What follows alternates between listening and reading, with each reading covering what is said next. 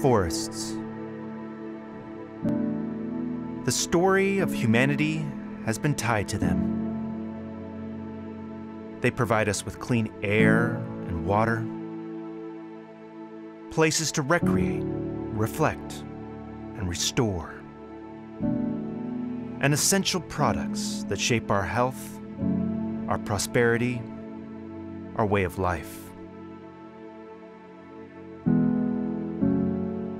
When society and forests are in balance, each can flourish. And when they are not, both suffer. Today, major forces are shifting this balance. An ever-growing population, a changing climate, catastrophic wildfire. It is clearer than ever that our fate is tied to the fate of our forests. Innovations in science, business, and technology provide hope. New methods in growing, harvesting, and replanting trees. Construction that is kinder to the environment and to society. Policies that allow healthy wildfire to return to the landscape.